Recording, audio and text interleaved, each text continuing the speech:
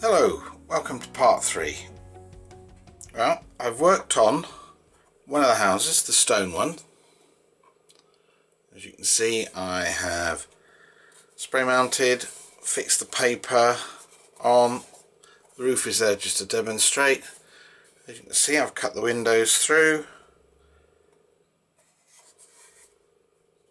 and I've glued it all together on the sides.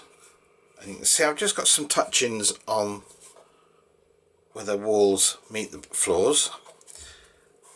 And the base, well, that's to be finished a little later on as we go, as a little detail. And it's looking pretty good, I think, and not too bad.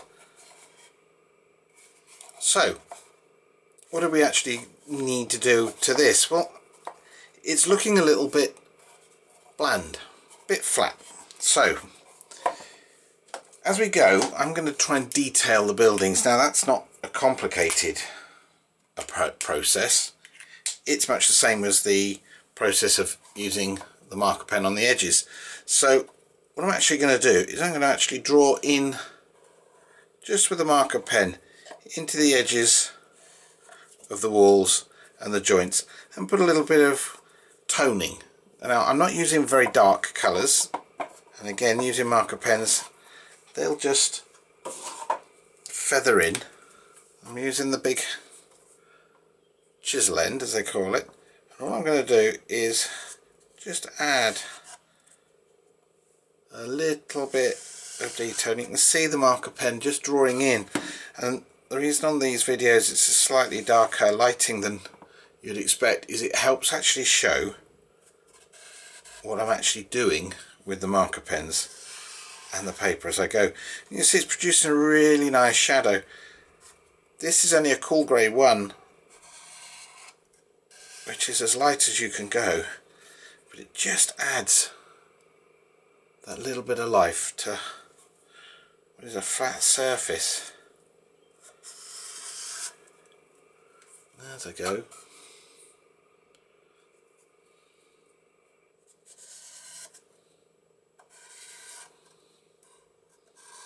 And along there.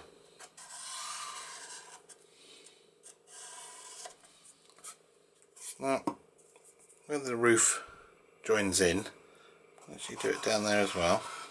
Just adds a little bit of shadow.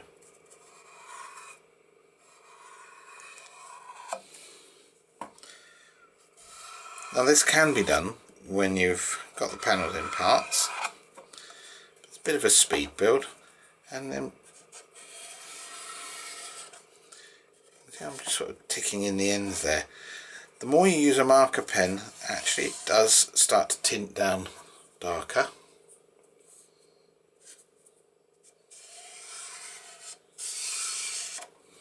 Okay, now don't be scared to possibly use another tone or colour. This is putty.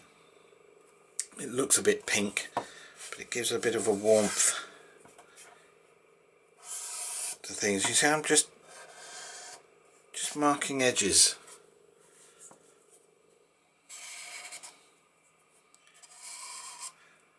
And all it will do is add a little bit more detail and another tone and warmth to what you're doing. And the fun of all of this is, apart from its printed paper, there's no water involved. Not that that matters, but it just adds.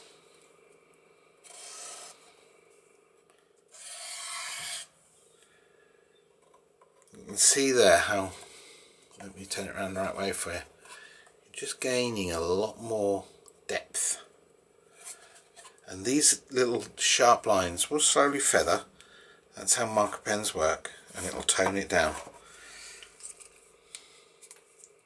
Now on the roof, because you can see where the roof sits, you'd also get a little bit of an edge. So what I'm going to do is I'm going to actually use quite a dark grey,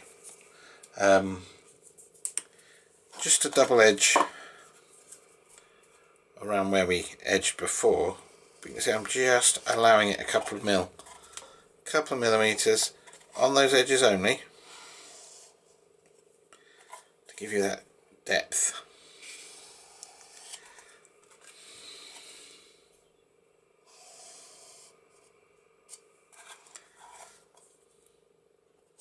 I like to just tip it in just on the edge. See that mist there? So I'm going to go to the brush tip. Horses for courses, tools for the job.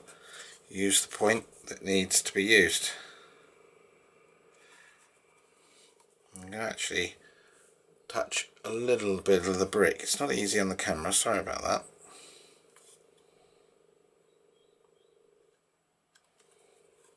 Okay, I'll get into that nick there.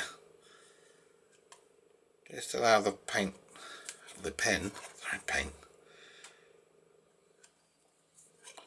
okay, and don't forget, when it's in position, it'll also shade there.